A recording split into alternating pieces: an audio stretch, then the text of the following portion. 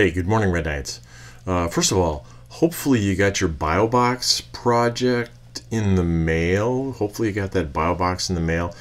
Do me a favor, if you got that and you did take a picture of yourself opening that up, would you send that to me? Could you email it to me? Hopefully you'll figure out how to do that. If we were in the same classroom, I'd ask you to airdrop it to me, but you can't really do that from a distance. So take a picture of your BioBox project with you in it and shoot me an email if you would. Just a snap and a quick email to me. I'll also, I know I said there'd be a calendar. I don't know what happened to the calendar that I made for it, but I'll put a calendar on there today so to kind of give you an idea of what you should be doing with that. Low stress thing, some fun little experiments to do over the course of some time. All right, so I want to talk a little bit about just the course again. First of all, many of you got your DNA structure, claim evidence, and reasoning Google slide thing turned in. That's great. All right, so let's talk about the order of the course. Let's go back to PowerSchool Learning, and you'll notice that I have the DNA to protein checklist open as well. All right, so let's look at this document here. So I'm on PowerSchool. Here's today, Tuesday, April 7th. And I know I talked about this yesterday, but I changed my mind. So the most recent stuff, the things that I've added, the things that you should be doing now are at the bottom. Now, what if you aren't there yet? Oh, stop. I put a stop sign there so you'll know you've scrolled too far. If you haven't done that, then you need to be working through it. And notice it's numbered 1, 2, 3, 4, etc. down the side. All right. So as you do these things, that's the point of this checklist, right? So I go over here, number 3, complete the Google form about the blue people of Kentucky. I'm going to check that off, and I'm going to say that I did that on whenever. And so you just keep scrolling down this checklist. And notice that there's a pattern to things. Pretty much I ask you to do something, and then I ask you to head to the incremental model tracker and reflect on it. Or maybe you've picked up some new information and I ask you to do a formative assessment.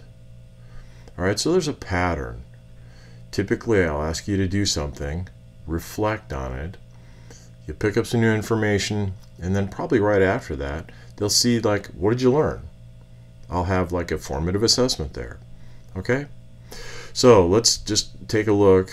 Let's keep scrolling down. Like I said, many of you, and I appreciate that, you got that DNA structure, claim evidence, and reasoning Google slide thing taken care of. If you're done with that, then you should be heading to the incremental model tracker, the IMT thing, and making some reflections in there.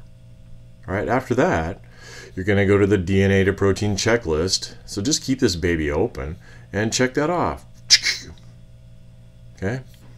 Then you're going to open up the DNA structure screencast. You're going to watch it, take some notes, ask some questions.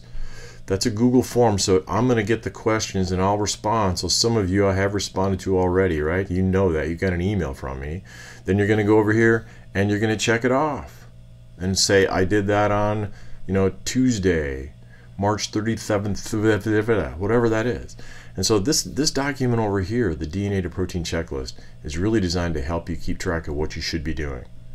All right? And as you work down the way here, there are times you're going to have to directly contact me. So you do this first formative assessment that's on DNA structure. If you didn't do so hot on it, and the directions are on the formative assessment slide, I'm going to add to that. So basically, if you got 8 or better right, you're good.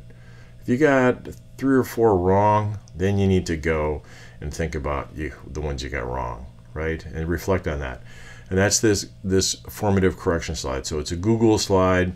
You write down the questions you got wrong and explain the correct answers to me. Then you're going to Dropbox that.